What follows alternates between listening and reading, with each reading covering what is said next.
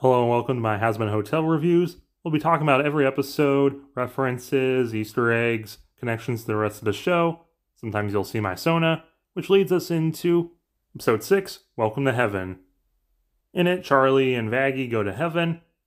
Meanwhile, the rest of the cast are hanging out with Cherry. Shenanigans ensue. The episode opens with Charlie overpacking a bunch of gear we won't see her wear in the rest of the episode.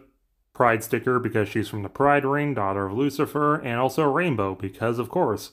Vaggie doesn't want to go still. Meanwhile, Angel's had a tough day at work. But luckily at that time, jumping in like Spider-Man is Cherry Bomb from the pilot.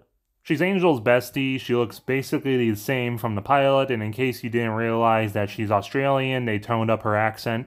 In the background here, we see Nifty transform into a red blob and then up to the couch. Cherry wants to hang out with Angel, and Charlie invites everyone else to go. Cherry really doesn't like this, but is convinced with money. So Charlie grabs her girlfriend and heads out.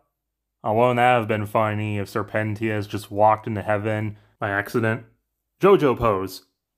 He refers to being Cherry's nemesis from the pilot, and he's also very down bad for her. Meanwhile in heaven, Vaggie's still not liking it. And at the pearly gates we meet St. Peter, who, like in mythology, is the gatekeeper of heaven. And then two biblically accurate angels morphed into more appealing-looking designs. This is Sarah the Seraphim and Emily. Sarah refers to Charlie as daughter of the morning star, and her and Emily hit it off, which leads into St. Peter singing Welcome to Heaven. The architecture looks a little different from what we saw in Shera, but that might just be the difference of where the angels and where the winners live. The winners are the opposite of the sinners because they made it to heaven, but they still get DeviantArt Furiosies. I kinda wish they did go with my theory that heaven was mostly a ghost town, but whatever. I think this winner might just be a reference to Freddy Fazbear. The most significant winner we see is this one, who's actually Molly, Angel Dust's sister. She's been a character in development just about as long as Angel has been, and we've known for a very long time that she wasn't actually in hell. And this confirms that she's been in heaven. She's been redesigned to also include wings and a halo like the other winners, and I kinda like that they don't point it out. Like, if you get it, you get it. Also, the implication that Angel wants to be redeemed so he can see his sister again. We see 4 characters with defined muscle, which is unique for a Vivziepop design, given Dave knows how scared I am of muscles. I'm so scared of muscles. Is that why all the boys in Hazbin are fucking twinks? Because you're scared of muscles? Yes, it actually is. The way I draw like muscular characters, because I do draw muscular characters, but they're not like defined muscular. They're like shape muscular. They're not defined. Viv is because only I can't. So and no. And yes, there are old people who die too.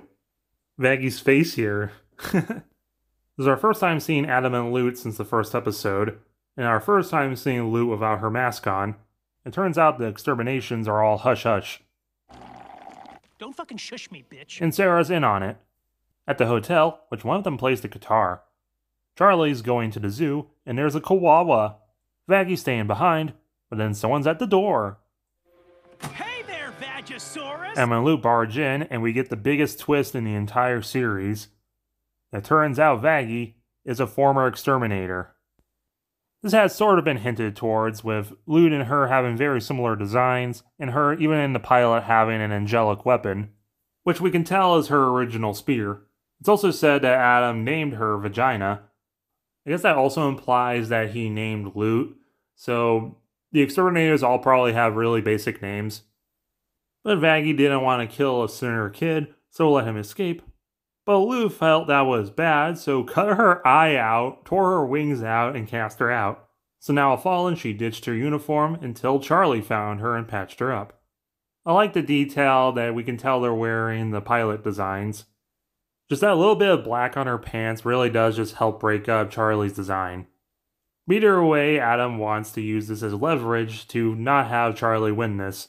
At the meeting to debate redemption, unicorn chair, and a crowd of unique-looking angels, Adam basically comes up with the ideas of redemption revolving around the ideas of being selfless, don't steal, and stick it to the man.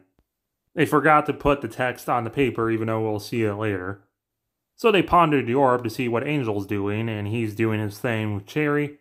Nifty's being nifty, and Serpentius is buying drinks for everyone, while also hitting on Cherry. Charlie says there's nothing really wrong here, so continuing, we see Angel being selfless by cutting Nifty off when she's had too much, stopping her from stealing bleach, dad stuff, even stopping her from crying. Cherry thinks this is lame. Serpentius tries having sex with her and says that he's gonna have sex with everyone. Wait a minute. Oh no! And oh no, Valentino's there, in a dress. So Angel has to stop Nifty from being nifty with him. Angel stands up to the man by saying that they can abuse him just as long as they don't touch his friends. Then Nifty steals some of his hair. Man, this guy gets around. This guy already just got done with Pentius and now he's gonna get blown by Cherry. But Angel, despite doing exactly what Adam said, he's not in heaven still. Which Sarah thinks is weird, which leads us into the song, Don't You Know? Which begins with Adam and Lou saying that redemption is not a thing. Come down and exterminate you. Wait! Now extermination is exposed, Emily joins Charlie. If hell is forever, then heaven must be a lie. Emily. If angels can do whatever and remain in the sky. If hell is forever, then heaven must be a lie is probably the best line in the entire franchise. Calling out the hypocrisy of eternal damnation while also playing on Hell's Forever from the first episode. Which kind of makes me wish this was the season finale, kind of like a bookend to the season. Especially because this gets to Angel speaking. So Adam and Lou calls out Vaggie for being a former exterminator, which hits Charlie pretty hard.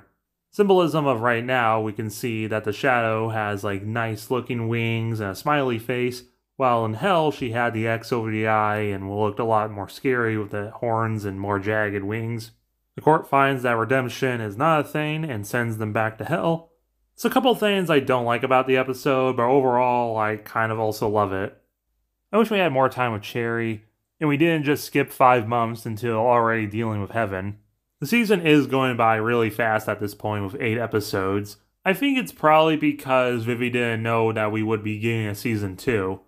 Why we're already dealing with Heaven. She definitely does have some writing problems, so not knowing the foresight that she would get a season 2 of her passion project with major studio funding, so she just kind of had to get everything she wanted to do out of her system right away. But the episode itself is pretty good. You Don't Know is a really good song with really meaningful lyrics. The twist with Vaggie was not something I expected. The stuff with the rest of the cast is fun. I still wish we did get more of Cherry, and Welcome to Heaven might be default the worst song in the season. Not because it's bad, but it's just not as fantastic as every other song in the episodes. It's also weird that St. Peter gets a song before Nifty does. Overall, I'll give it a 9.5 out of 10. Remember to hit the like button, share with your friends, comment below, and subscribe if you're new.